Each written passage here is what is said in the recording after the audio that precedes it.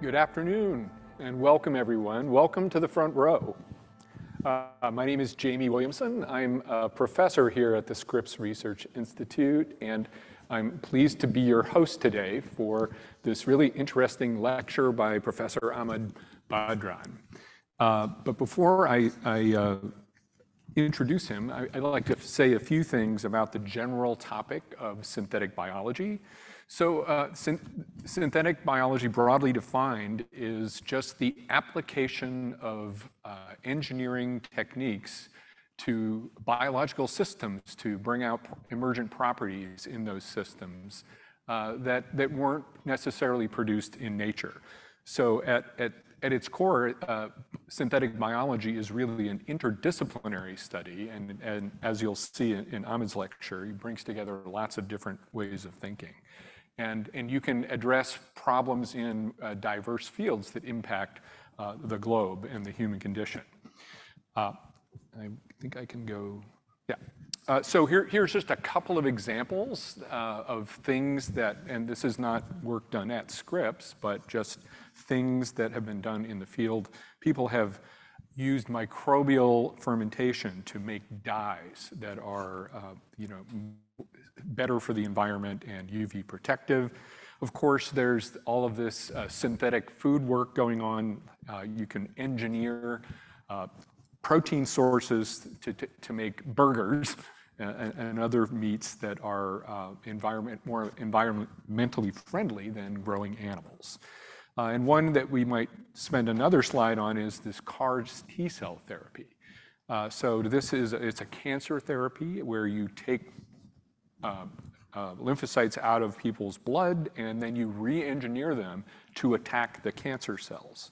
And this is a big problem that's actually being tackled here at Scripps in the Caliber division. And one of the challenges in CAR T-cell therapy is that after these T-cells get done attacking the cancer cells, if they're all gone, then they just look for something else, and you can actually have a toxic reaction to the CAR T-cell therapy, and that's limited its applicability. And what Caliber has done is engineer in a switch, so you can turn the T-cells off. So they still attack cancer cells, but then you can switch them off later. And if there's an adverse effect, you can just turn the cells off. So the clinical trials are going really well, and people are actually responding to this therapy. So we have a few other people working on things. So we just hired an assistant professor, Yu Zhang, and she's just arrived on campus and is going to be using synthetic biology to make improved vaccines and medications. Our president, Peter Schultz, uses synthetic biology, and he's trying to engineer some organisms to have properties that were similar to prebiotic conditions. And today, we're getting to Ahmed Badran. So he's a noted synthetic biologist, and he's using this to attack all kinds of things, but today we're going to talk about greenhouse gases and climate change. Now, so let me tell you a little bit before I introduce Ahmed what we're going to do. So we're really pleased to have everybody. This is our second lecture of the season and our second lecture in this new hybrid format. So for those of you in the ether, welcome. It's glad to have you joining us virtually. We've got about 75 people here, it looks like, that are in person. So we'd encourage you to come and see, then you can mingle with scientists and the speakers and have a little chat after the lecture. And so please come to campus. We'd love to invite you, but we also welcome you to join virtually. So that's great. At the end of Ahmed's lecture, I'll come up and we'll sit and we'll have a little discussion. And there's two ways. The people in the audience can raise their hand and someone will come to you with a microphone. And people in the virtual audience, you can type your questions at any time during the lecture, during the Q&A, either in the Q&A or chat on the Zoom app.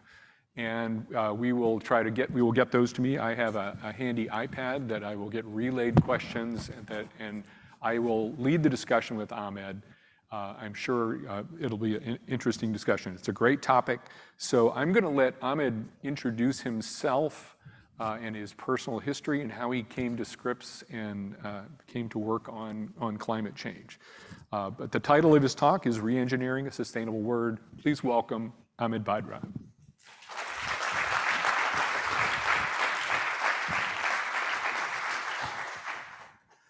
Thank you, Jamie, for that introduction. It's an immense pleasure to be here today to tell you a little bit about some of the things that have really driven the work that my lab is doing here at Scripps. So just to echo what Jamie had said, to everyone here today, I welcome you. I hope you'll enjoy today's talk, and to everyone on Zoom, same to you. So I also made a different title slide, and maybe this will give it away into the direction that we're going to move in. But I've been interested in this idea for a very long time. I'll explain to you over the course of this lecture why I think we can actually achieve the title of this talk. Before that, a little bit about me. I am a world citizen. I've lived in a lot of different places, and the trajectory that my life has taken has colored a large part of how I approach and think about science. I was born many decades ago now in the northern town of Kiel in Western Germany. This was before the fall of the Berlin Wall, so you can kind of tell my age. I was born in Germany because my parents were studying in the university there. My dad is an astrophysicist and my mother is a botanist. And their work and their passion for science really drove me to pursue a career in science as well. Shortly after I was born, we moved to the small town of Tanta in Egypt, and I'm actually an Egyptian national and later naturalized US citizen.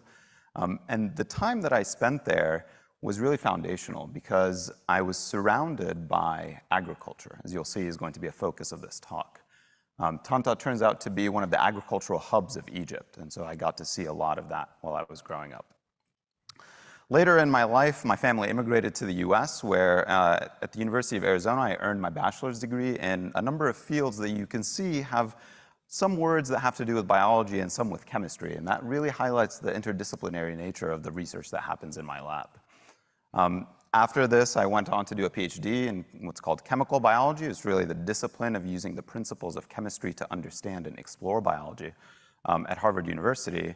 And then later stayed for a couple of extra years in an institute called the Broad Institute, trying to explore some of these foundational ideas of synthetic biology and how I could use it to be able to address some of the critical problems that affect the world today. This has now brought me to today, where I'm an assistant professor in the Department of Chemistry at Scripps Research, focusing on a lot of different things, as Jamie showed. But really, it's on this core idea that we can use principles from chemistry, biology, engineering to really tease apart some of the foundational problems that affect our planet and develop sustainable solutions to addressing them. And the pictures that I've shown you are really how I think about the different parts of my journey and how the environment around me has colored the importance of this problem to me. So to get us all started, I want to put things in perspective. The Earth is warming up, and it's that simple. These are real numbers. The temperature of the planet, or rather the outlier temperature, every year for every month. And what you can see is at around 1940s, the outlying temperature of the planet continues to increase. And it peaks sometime in the middle of the summer, usually in July. And you can see that these lines continue to go up higher and higher. And every summer for the past couple of decades has always been the hottest summer on record. And 2023 is no different. And so clearly, the temperature of the planet is increasing. And this is having a tremendous impact on our world. It's having this impact in a number of different ways. From a biomedical perspective, the increases in the temperature are actually incentivizing bacteria to become resistant to our frontline antibiotic therapies. This is something that we're also interested in exploring in my lab. But beyond that, maybe you're more familiar with the fact that the increasing temperatures are also melting the ice that's on the poles of our planet. And this in turn is increasing the sea level, which for coastal communities like ours in San Diego can have a pretty detrimental consequence. More practically, as the temperature of the planet continues to increase, drought becomes a problem. And drought is a major issue because it will have a dramatic impact on our agricultural industry. While that might not seem like a huge effect today, the current trends show that over the next few decades, especially leading up to 2050, our requirements for water, and in particular food, will have to increase by nearly 70%. So if you imagine that the temperature of the planet is increasing and our ability to grow plants is going away because the planet is warming up, then our ability to actually hit these numbers is going to be very difficult indeed. This is no longer a purely global issue. We all recently felt the impact of Hurricane Hillary just a few weeks ago. And this is, of course, the product of climate change. And in fact, one of the first, or the only time that the United States government has issued what's called a tropical storm warning in Southern California, just to give you a sense of what's happening here. Drought continues to be an issue. So every line that you see here is the drought that's affecting the agriculture in the immediate local environment here in San Diego. And you can see that the intensity and the color increase as we go from left to right in time. And just the temperature. I'm sure you've all felt it going outside of your homes over this past summer. The temperature is getting hotter, and we're feeling that. And this trend will only continue to go up. And in fact, this past decade has been the warmest on record over the course of more than a century here in San Diego. So clearly, something is happening. So what is it? Let's take a step back and actually think about the chemistry. We hear these terms greenhouse gases, but what do they really do? Greenhouse gases are gases that we have unintentionally, at least in the beginning, put into the atmosphere of our planet, and they're responsible for increasing this global temperature. They're predominantly the three gases that you see here: carbon dioxide, methane, and nitrogen dioxide. And the numbers that are next to them show us the percent contribution that we've made to our global atmosphere. So why are these called greenhouse gases? Well, they're responsible for keeping the energy that comes all the way from the sun localized close to the Earth. And the way that happens is, rather than the sunlight actually bouncing off the Earth and going into space, these gases, which are now highly abundant in the Earth's atmosphere, absorb that energy either from the sun or re-radiate it from the Earth to continue to warm the surface of our planet. And that in turn is causing all of these consequences that we attribute to climate change. And they have a number of sources, some of which might make sense and others might feel a little bit surprising. For example, 30% of our contribution to greenhouse gases in the atmosphere come from the electrical industry. And this seems counterintuitive because electricity is a green energy, but in reality, about 1/3 of all electricity in the continental United States comes from the burning of fossil fuels, and that in turn contributes to climate change. Transportation is a little bit more obvious. You can imagine that the gas that you're burning in your car is pumping out more and more CO2 into the air, and that's how it's contributing to climate change. Chemical industry does the same thing. These are huge plants that are powered by burning of fossil fuels to make polymers, plastics, metals, virtually anything that you deal with on your in your day-to-day lives. Residential and commercial burning of gases also contributes to this. So if you have a gas stove at home, you are also contributing a little bit to climate change. And the smallest fraction of this pie is livestock or the agricultural industry. So you can imagine, say, like a tractor that requires burning of fossil fuels to be able to plant these diverse crops. So all of these, if you add up these numbers, they're virtually 100% of how we are contributing to these greenhouse gases. And if these numbers are not immediately reduced, something that's called a runaway greenhouse effect will happen, which means that the temperature of the planet will continue to increase in a way where we can't go back, right? That should feel very scary. And because this is the only place we know where we can live. Our survival is dependent on addressing this issue. And so we need to not only stop the strategies that we're currently using to affect all of these important industries that rely on burning of fossil fuels, but we also need to be able to actively filter that carbon dioxide from air. So just a little bit more technically, this is a graph that's showing you the amount of carbon dioxide that is being released globally per year. This is in gigatons, so millions of tons. And you can see that over time, it's still increasing. So this is in the kind of early 2000s to modern day in the 2020s. If we don't affect these issues, if we don't stop our contribution to climate change, the amount will continue to increase. If we institute the current policies that are in place, like the development of green energies, that number will stay the same. And that's still actually a problem, because the amount of greenhouse gases that are in the Earth's atmosphere will continue to increase the temperature of our planet. And so what we really need to be able to achieve these key values that you may have heard about in the news, like net zero, are technologies that are called negative emission technologies. These are mechanisms that actively find carbon dioxide in air and convert it into something else so that it no longer contributes to climate change and the greenhouse gas effect. So then the question becomes, how do we physically capture carbon dioxide from air? Well, it turns out humanity's actually solved this problem once, and they did it, ironically enough, where there is no air, in space.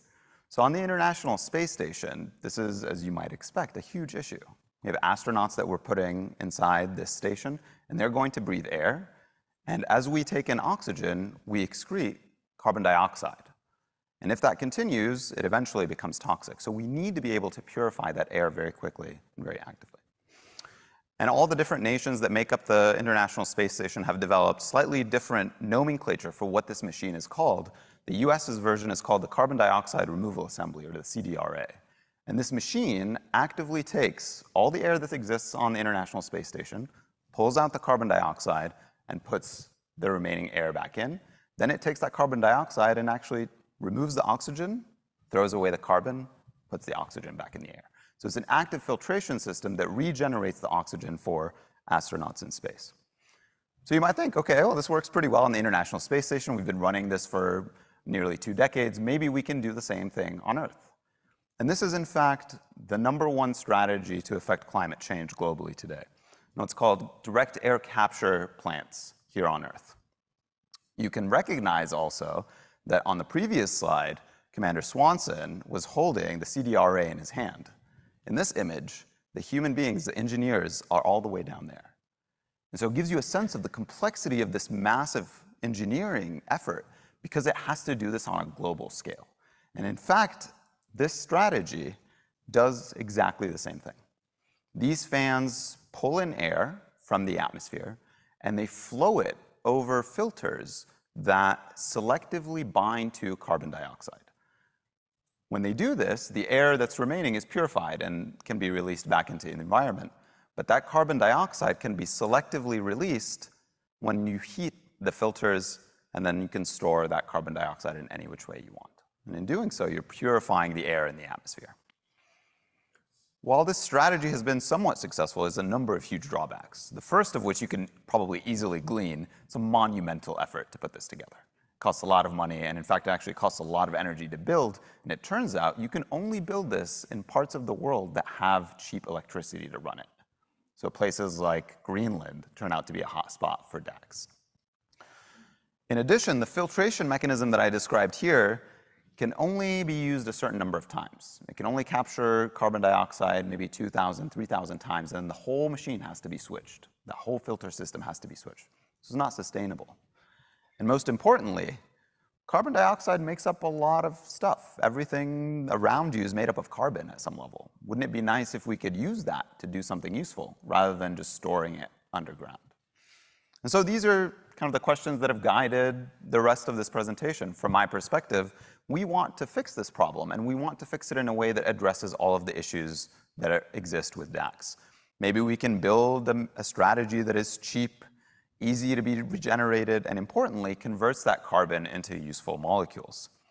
So the question that we asked was, is there precedent in biology to do this? Because biology is generally quite cheap and generally easy to regenerate. If you grow something, it's pretty, it can do so pretty quickly.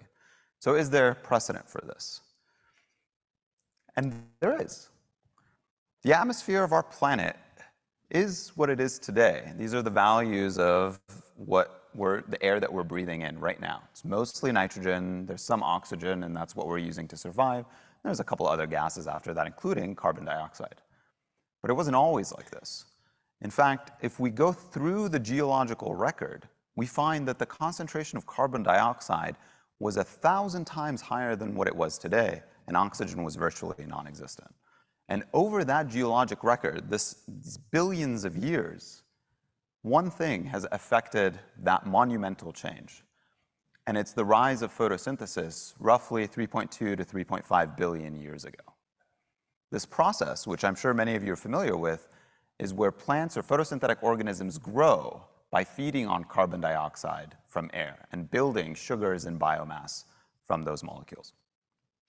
And in fact, the United States Environmental Protection Agency estimates that of the 100% of the greenhouse gases that we put into the atmosphere, nearly 11% of that is returned back from the atmosphere through photosynthetic organisms that exist predominantly in the forests in the continental United States. So clearly photosynthesis and the act of capturing carbon in a biologically driven way can have an impact. So let's talk a little bit about what is doing that. And it's this really exciting enzyme or protein called rubisco. Rubisco is actually an acronym that I won't bore you with, but it's a molecular machine, something that a plant makes that actively captures that molecule of carbon dioxide from air. And it does this so effectively that it is the best way to capture carbon dioxide that we have ever found, including DAX. Rubisco is responsible for something like 120 million tons of carbon dioxide captured every single year. And it does this by taking a molecule called RUBP, which I'll tell you a little bit about in a couple of slides, and combining that with carbon dioxide to make this really privileged molecule called 3PG. And 3PG is how the plant goes on then to build all the sugars, all of its leaves, everything. But it's very slow. I'll explain in more detail what that means in a couple of slides, but every molecule of rubisco can only capture at most 22 molecules of carbon dioxide every second. It also has another side, which is actually quite bad. If we consider this side, the capture of carbon dioxide, to be the ideal properties of rubisco, rubisco also sometimes, about a quarter of the time, confuses a molecule of carbon dioxide for a molecule of oxygen. And when it does that, it makes another molecule that looks a lot like 3PG, but instead is called 2PG. And that molecule is very toxic to plants. So it has kind of these two faces, which are probably not ideal from climate change perspective. And as a result, plants have to devote so much energy to balance these negative attributes. In some cases, the entire weight of a single leaf could be 50% just this protein. And that's how the plant is actually able to fix enough carbon dioxide to survive. So this has been kind of a really interesting problem for me. As someone that likes to think about biology and chemistry and engineering, I wanted to take a stab at this problem to see whether or not we could make rubisco better and in turn capitalize on its ability to capture carbon for plant growth and potentially other applications. Now, I want to touch on this last point very briefly, this like burdensome concept, the fact that up to 50% of the weight of the leaf can be rubisco. Let's do a quick calculation. If we take every molecule of rubisco on the planet and we weigh it, roughly that will come out to 730 million tons just of this molecule. To put that in perspective, if we take every human being on Earth and we weigh them, it's just a little bit above 50% of that value. Okay? So this molecule exists more than there are humans on Earth. But they're not the same. Humans are a lot bigger. And so even though this is about 8 billion people, this is the number of rubisco molecules that are on the planet. This is 10 to the power 33, or 1 with 33 zeros after it. And what it tells you is two things. It's very important. Otherwise, why would biology and nature have chosen it?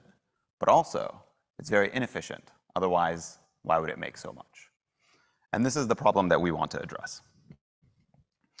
So how do we actually begin to address this problem? How do we tune, how do we change something in nature? To understand this, we have to understand a key element of how biology conveys information through generations.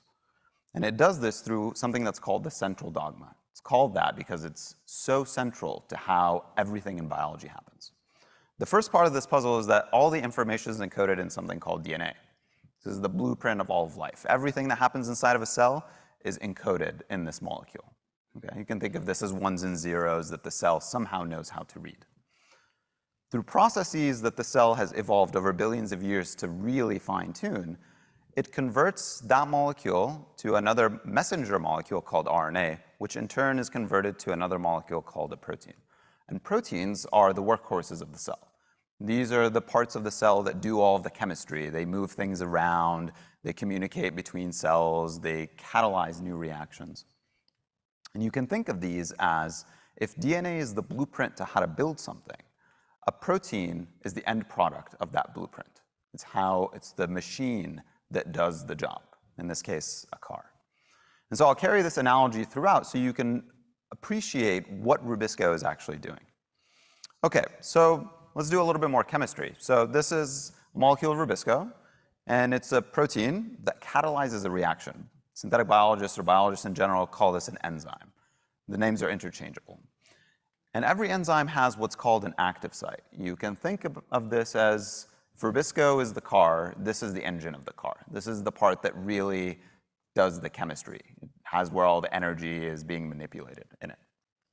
And if we zoom in on that, the way Rubisco achieves this heroic feat is it takes these two molecules, first one I told you about a couple of minutes ago called RUBP, which stands for ribulose 1,5-bisphosphate. It's a complicated name that basically just means it's a fancy sugar that the plant knows how to make really well. It then combines that with a molecule of carbon dioxide that it finds in the ambient air, and it takes this sugar and this gas, and it forms a bond between those two black circles. Those black circles turn out to be carbon atoms that it's trying to attach to one another. The moment Rubisco does this, something else happens. The bond that I'm showing here becomes incredibly unstable and actually spontaneously breaks on its own. The other thing that's important to note here is that to chemists, something else is happening. If you look at the numbers that I've now put on these black circles, these carbon atoms, this is 1, 2, 3, right? You can imagine a new bond is being built here. And then across the bond that's being broken, there's another 3 carbon atoms. And it turns out that once the bond that's in the middle breaks, and this happens roughly in about 0.1 seconds, you get 2 molecules that are identical. And this is kind of just like a quirk of this particular element of biology. And this is that molecule 3PG, or 3-phosphoglycerate. And as I told you before, everything in the plant comes from this molecule. It builds its tissue, it builds the leaf, it builds the stalk, it builds all the DNA, it builds all the protein. Everything comes from this. And as a result, this is the step that we want to improve. But I also told you that it's slow. So how slow is it really? Well, I threw up this number before. It can only capture 1 to 22 molecules of carbon dioxide per second. This might seem like a random range, and it kind of is. 22 is the fastest Rubisco we've ever found. Okay? Putting this in perspective, all of us drove to get here today, probably. And so all of the cars that we drove here, when they're going from 1,000 RPM all the way up to, if you're really redlining it, a couple of thousand, maybe 9,000 RPM, the most you're doing is 10 to 70 transformations per second. Okay? Rubisco now seems like it's pretty comparable. Your car gets the job done most of the time. And in fact, most enzymes in cells are at about that rate. The average is something like 79 transformations per second. But biology is much better at building these machines than humans are. To give you a sense of what that looks like, we know of enzymes, many, many enzymes, that do 1,000 transformations a second. We know of others that do 100,000. We know of ones that are even well into the millions. And these enzymes are not only feats of biology, they're feats of physics. Because what we also know from the simplest, most idealized calculations we can do, physics prevents these reactions from happening any faster than about 10 million times a second. And so biology and its infinite tinkering can actually develop molecular machines that push the boundaries of physics. So why is Rubisco so bad? And no one knows the answer to this question, but what we're trying to do is to actually make it better. So let's go back to the same car analogy. Imagine you have an active site. Imagine you have something that does chemistry. Well, what biology teaches us is that something that does the chemistry can have many different shapes and forms that exist. Sometimes they're really slow, like the Rubisco that only does 1 transformation per second. Sometimes they're faster, like the one that does 22. And what my lab really loves doing is understanding how we get from the slow to the fast, from the bad to the good. How do you define this transition from something that just gets the job done to something that's a lot more special? The central dogma tells us all we have to do is go back all the way to the blueprint and just tweak it. Change that design, and in turn, you will change the molecular machine. And so here we want to redesign the blueprint or the DNA. And I should say, despite the number of BMWs on here, this was not funded by BMW.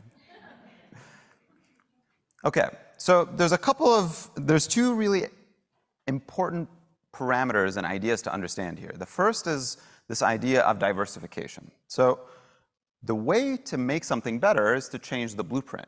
So that means you have to be able to really change that blueprint. So how do you do that? Well, molecular biologists and synthetic biologists are really good at taking one piece of DNA and making lots of little tweaks. And in fact, they can do this in the billions, well into the billions, tens, hundreds of billions of sequences that are all related, but they have differences.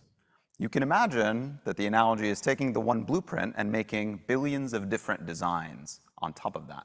Maybe going from a 4-cylinder to a 6-cylinder, or changing the color, or doing something to the car. Some of them will make a faster car. Some of them will not.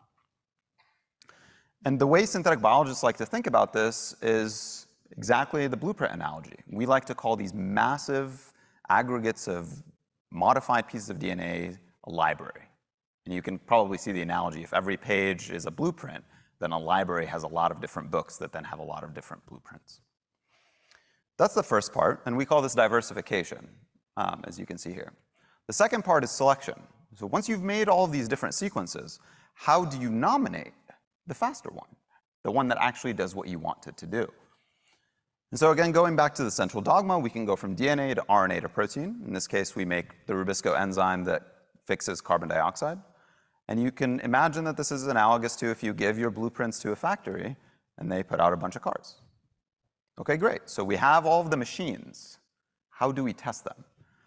Well, the analogy here is basically we just have them race. And the one that comes out as the winner, we reiterate this whole process. And this is the framework that has been used now for a few decades to improve on many, many different types of enzymes that exist in nature. And every time, scientists are able to improve something about that enzyme. We have become incredibly adept at taking inspiration from what exists in nature and trying to adjust the way these enzymes do what they do in service of a better world. So a little bit more schematically, we start with all of these pieces of DNA. They're all a little bit different.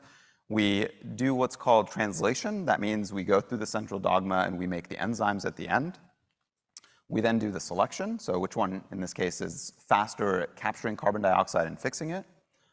And then once we find those quote unquote winners, we make more of that DNA and then we diversify again. This whole process is called directed evolution, and its impact on everything has been so monumental over just 30 years that it was awarded the 2018 Nobel Prize in Chemistry. And my lab really likes directed evolution, but I'm also very impatient. So every one of these cycles, and we can decide how many times we want to go around for every experiment, each one of these cycles can take days to weeks to complete. But I want to go even faster, right? And you could imagine maybe nature even goes a little bit faster. And so in my lab, we use different highly modernized, very high throughput strategies of achieving the same outcome, but we can do this single round in roughly 20 minutes as compared to days and weeks using traditional methods. And this is a lot of the work that I worked on while I was at Harvard and the Broad Institute. Okay, so this seems pretty good, but how does it actually compare with nature? So nature does this all the time. In fact, it just does evolution. So we're doing the laboratory version here. I like to think about this from the perspective of something called the generation time. So for human beings, that's roughly 25 years. So when we have children, how much time does it take for that child to then pass on their genetic information to the next generation? Okay, that's why we call it a generation.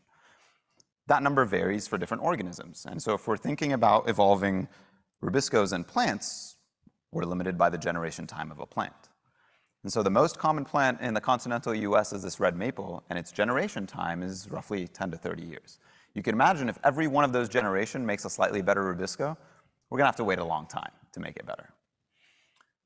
Other plants can grow a lot faster. So crops that have been the product of selective breeding have been chosen because they have a number of desirable attributes like bigger fruit, faster growth rate, and their generation times can be even faster. Model organisms like tobacco or something called thale cress, this is Arabidopsis thaliana, grow considerably faster than that. But even so, it's still quite slow.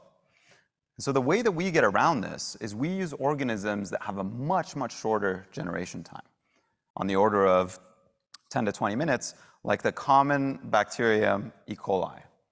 So you may have heard this name before, often in the context of the news, where you hear E. coli outbreak. Those are really rough E. coli that have picked up a lot of different tricks from the environment. The ones that we use in the lab are highly engineered to not be infectious, they don't have any sort of bad properties, and they really just they serve as a workhorse for a lot of the work that we do. But E. coli is not photosynthetic, it doesn't capture carbon dioxide. So the way that we bridge this gap is we go to photosynthetic organisms that have rubisco, we identify it, and through the central dogma, we take its DNA that encodes for that sequence, and then we can now put it into our bacterium to study it and to improve it in a radically shortened time frame. And through this capitalization on the very rapid growth rate of E. coli and a lot of modern synthetic biology tricks, we can actually do evolution nearly 1 million times faster than what nature can do. And you can imagine now this provides access to solutions that maybe nature has never been able to solve, like a faster rubisco. Okay, so I want to give you a roadmap of what this might look like. So we could go into nature, identify our favorite plant. From there, we can find the gene that encodes for this key carbon capturing enzyme. That, of course, encodes the protein, and we can put that into our engineered E. coli. We can apply the principles of directed evolution to improve its function. And in our system, we've actually engineered these E. coli such that when the rubisco is faster, the bacterium glows. And it becomes very easy to identify that it's actually a better rubisco. Then we can go back in the other direction. Take the DNA that encodes for that improved sequence, put it back into a plant. And that plant is better now at fixing carbon dioxide. So this is the dream. So where are we now? How do we get from point A to point B? So I started my lab at Scripps in August of 2021. A few months later, we established an exciting system to really study and evolve this key carbon-fixing enzyme. And within a few months of that, we had already assayed hundreds of different enzymes from across the tree of life, or ones that were completely computationally predicted. They didn't exist in nature. And those enzymes, those sequences, have taught us a lot about what this enzyme is doing and how we could potentially improve it. And in fact, today, some of the directed evolution experiments that continuously optimize these sequences are happening in my lab. Where do we go from here? Well, we expect to be validating a lot of these evolved variants within the next few months to maybe a year. And in as short as a couple of years from today, we could be making plants that have enzymes that are much better at capturing carbon dioxide than anything that has ever existed in nature. That might seem a little too good to be true. So you might be asking yourself, why hasn't anyone done this before? And if you've been to front row talks before, I think what I'm going to say next is going to resonate with you. Scripps has an unprecedented history in the ability to effect change. And in continuing with that tradition, we have developed technologies that provide access now to solutions for this key problem that have never existed before. The first one that I told you about earlier is our ability to evolve proteins very, very quickly in a way that is nearly 1 million times faster than what exists in nature. And this provides a new framework to actually think about a problem that for billions of years nature has tried to tinker with and solve. Another one that, in the interest of time, I haven't had the opportunity to tell you about is the fact that we can change the way that rubisco gets built. So if you've ever heard the term amino acid, all the proteins are built from amino acids. And in fact, it is a very small number of them. It's only around 20 that make up all of the proteins in all of the cells that you've ever seen, including everyone in this room. So different combinations of those 20 building blocks. My lab has recently developed a strategy, and this is building on really pioneering work by the Scripps president, Peter Schultz, to incorporate new building blocks in proteins in living cells. And now we've developed strategies that provide access to considerably more than those building blocks that are available in nature. And you can imagine now we can build sequences and structures and enzymes that are well beyond the chemical and biological capabilities that exist in nature. Finally, because we're really good synthetic biologists, we've also developed strategies not just to use this strategy to affect climate change. In fact, the 3PG that we created will and can be used to support plant growth to affect this problem. But we can also convert that 3PG into other molecules. We can convert it potentially into molecules like biodegradable plastics, or potentially use it for the creation of next generation medicines. And so hopefully, all three of these technologies, which are now coming to bear on this important problem, will provide foundational solutions in the future. So what happens if we're actually successful? Well, I started by telling you that not only do we need to create strategies to stop the emission of CO2 and other greenhouse gases, but we also need to develop these so-called negative emission technologies. And we think that through this process, we'll be able to create organisms, plants, that are the most sustainable strategy to affect climate correction ever seen. And they're sustainable because all they require is a seed. And all you have to do is put that in the ground, give it a little water and sunlight, and now you're contributing to what we're calling climate correction or climate repair. There's more practical elements of this as well. Because rubisco is the rate-determining step in photosynthesis, meaning if you look at all of the different components that have to work well for photosynthesis to happen, rubisco is by far the slowest. And as a result, modeling and even experimental data suggests that if you were to improve the way rubisco does what it does, plants will grow faster. So rather than having to wait 3 months for a crop, it'll take a month.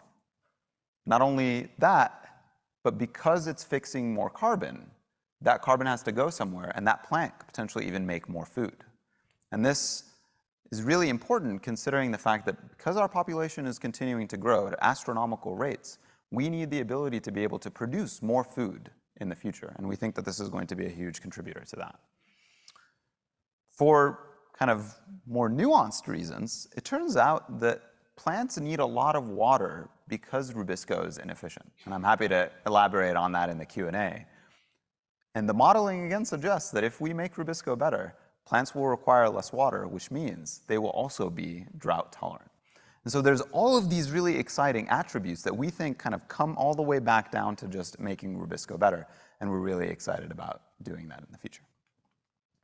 So hopefully you've enjoyed this presentation. I'm just going to kind of summarize the bullet points. The first and most important one is that climate change is real and that it's having a disastrous impact on our planet. And that we believe that the key to solving this problem is this enzyme called rubisco, the key rate determining step in photosynthesis.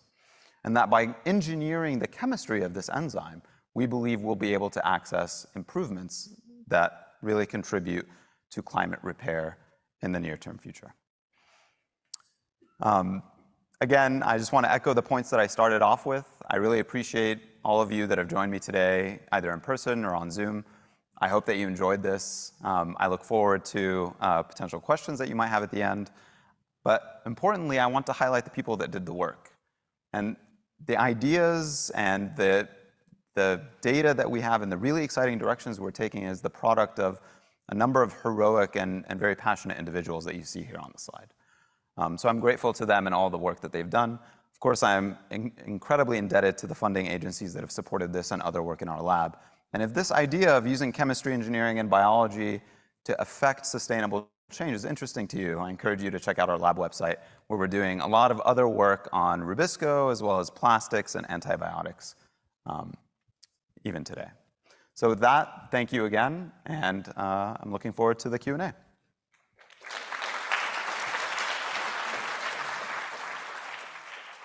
one of the things that really struck me, there's two things that just struck me. I'll just make a comment.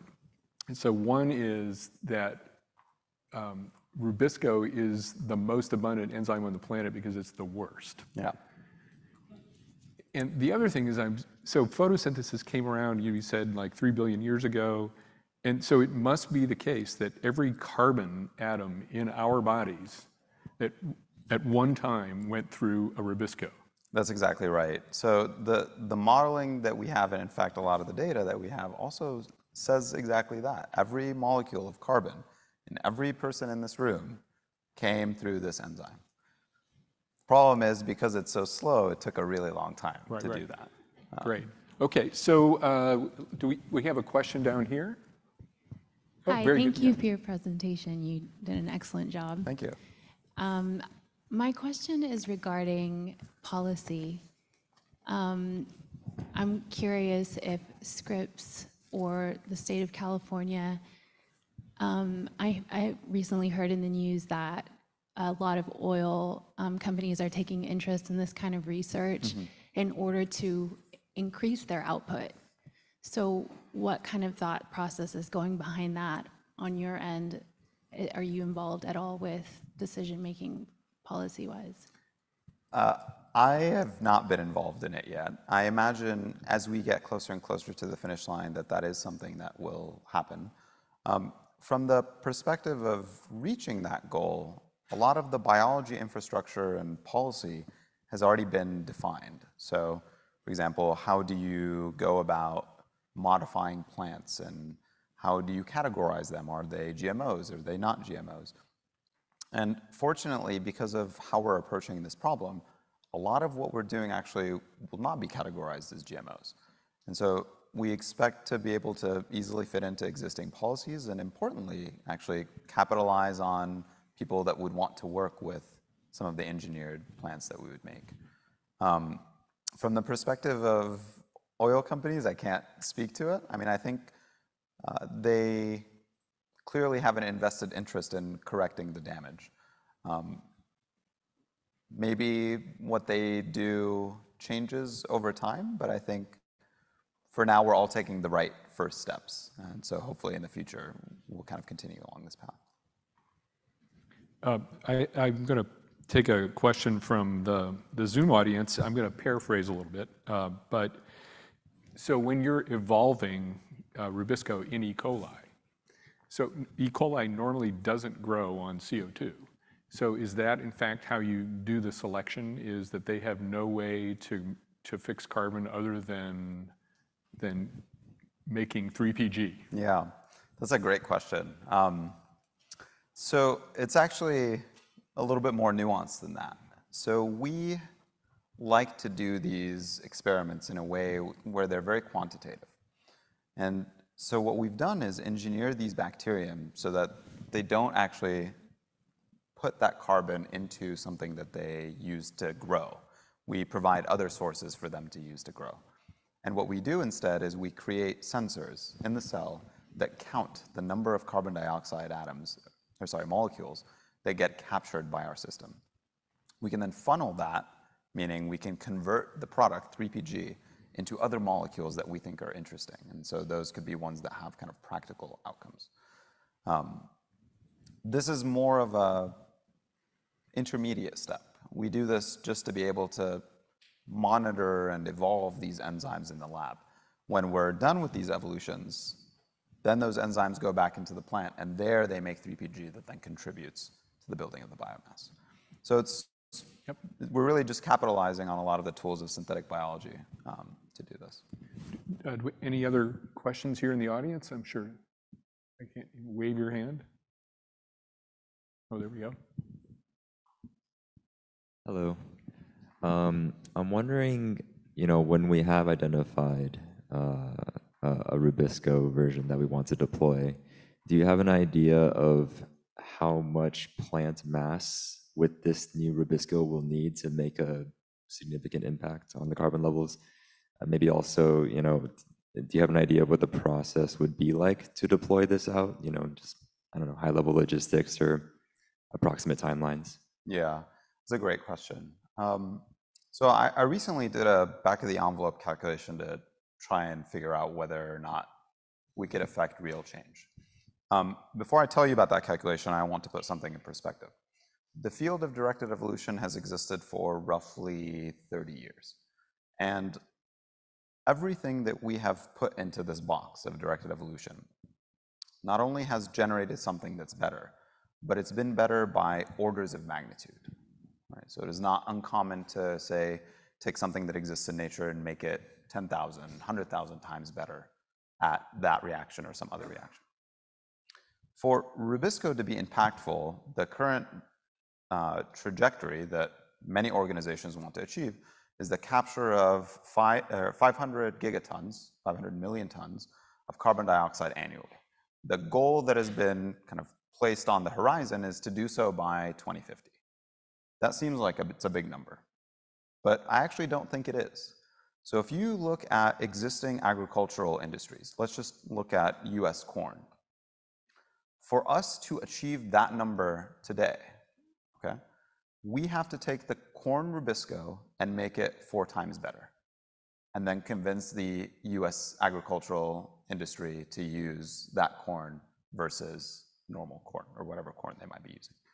And I think even that is not impractical for 2 reasons. The first is it actually wouldn't be classified as a GMO because we're not introducing any foreign information. We're just tweaking the information that exists naturally in that plant. And the other is that farmer is probably going to benefit from it because if the data that we have is correct, the plant will grow faster and it will make more fruit or food, whatever it might be, in this case, corn. So all the signs point to not only is the change possible, but the change is possible in a very meaningful time frame. Thank you. Any other questions here from the audience? Yeah. Let me see. Oh, there's one down here. Yeah. Oh, good. Thank you for the talk also. Thank you. You mentioned, if I understood it, additional building blocks, additional amino acids introduced. Are you able to encode that in DNA that aren't used naturally? Yes. So this is actually building on foundational technology that Peter Schultz developed roughly 30 years ago. And the approach that he took kind of goes all the way to the beginning of the central dogma. It recognizes that every piece of DNA has a meaning. And the way that that information is conveyed from DNA all the way to protein is in sets of 3. So you have the normal bases, A, T, C, and G, and they come in sequences of 3 bases at a time. And those bases mean 1 amino acid. So you can have ATG, for example, means an amino acid called methionine. And through the central dogma, that ends up getting conveyed. And what Pete recognized is that at some level, that code can be tweaked, and you can reassign what it means. And so in his early systems, what he showed is that you could actually create new sequences or use existing sequences to then denote new amino acids, new building blocks that you add to growing cells. We've now built on this foundational work to define improved strategies of encoding that information so that we can put in not only amino acids more efficiently, but we can do so in what's called a multiplex sense. So we can put in many different amino acids all within the same protein. And we can do so very efficiently. So, Ahmed, one thing that I was reflecting on during your talk was that we know a lot about Rubisco sequences. So every plant has a Rubisco, and we've got algae, we've got sequoias, you got everything in between, and so there's this whole family tree of Rubiscos. And so what can you learn about that, about how Rubisco did evolve? What do the ancestral ones look like? And then maybe what are the bottlenecks for Rubisco? I mean, clearly evolution itself hasn't gotten out of this rut. Yeah. So what's the bottleneck? And I'm sure you've stared at a lot of Rubisco sequences. So it's a great question, and it has a kind of a 2-part answer.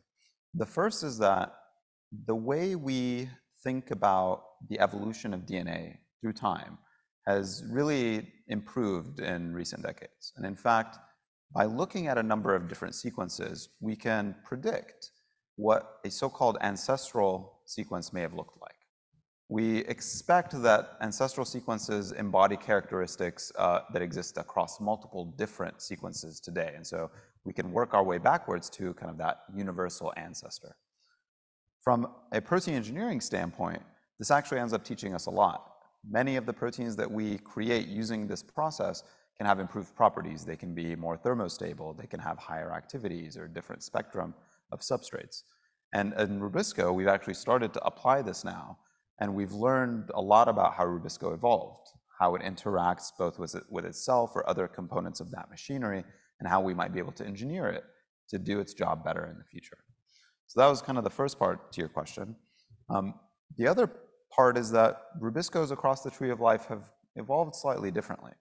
So in plants, the plant decided at some point that it's going to make a lot of Rubisco. So that's where the 50% comes from. But like Jamie said, there are other organisms like cyanobacteria, for example, that are known to be photosynthetic. And in fact, they also encode a Rubisco. But they don't make nearly as much Rubisco, and they solve this problem in a different way. They build compartments where they put the Rubisco in and then pump in carbon dioxide to make the reaction more effective. And so the tree of life turns out to have many of these kind of secondary solutions on top of Rubisco that improve its efficiency. But we think that these kind of bottom line issues with Rubiscos still exist across every element of the tree of life. So that something you said made me come up with another question. So the temperature dependence. So you're evolving E. coli, you're growing it at 37. But so first of all, what's the normal temperature dependence for the enzyme? So if it's cold, does it work slower than if it's warm? And then there has to be, if you're in full sunlight in a warm climate, the leaf temperature has to be higher than 37 degrees. So what's the parameters, and can you actually engineer things that have properties outside the E. coli phase? Yeah, so I guess the first point is that life exists basically in every corner of our planet. Mm-hmm. And this extends even to Rubisco. So there are versions of this enzyme that exist in plants that live in very temperate conditions. Same thing goes for very warm conditions. And there are even Rubiscos that come from microorganisms that exist in some of the hotter parts of our planet. And all of those are a little bit different, and all of them work in slightly different temperatures. And so you can imagine that, maybe the Rubisco from a tree that doesn't do so well in cold and warm weather probably doesn't want to work at 37. So this is something that we've also seen in the lab, and we have some molecular tricks of trying to help those proteins along. One way that we achieve this is we make other proteins that help those temperature, poorly folded proteins fold better. These proteins are called chaperones, quite appropriately, because they chaperone that Rubisco to fold better and have a better activity. But your point on how that relates to the climate is actually quite pertinent, because it turns out that the vast majority of Rubiscos are in this very temperate regime, that they don't want to work in warmer temperatures. And even though Rubisco could potentially address climate change by capturing carbon dioxide as it continues to accumulate in the atmosphere, the increasing temperature of the planet actually means that Rubisco will work increasingly poorly as the Earth warms up. And so it's actually very sensitive to these temperatures, and one of the things we're working on is to also improve that stability. So even in the face of climate change, that these enzymes are more robust. Okay, listen, we're coming up on the hour, so I think I'm going to draw to a close. Those of you here in the audience can engage Ahmed out on the patio. We have a little reception here. I did want to just call to your attention that the next front row in October is Ali Torkamani, and he's a member of the Scripps Research Translational Institute, and he'll be telling us about digital medicine and I think cardiology studies. So a pretty different topic, but a pretty interesting next lecture. So I encourage you to tune in for that. So all that remains me to do is just to say, hey, we've got a big problem here that's been identified. It's an incredibly difficult task to solve. The good news is we have a smart guy. Thank you.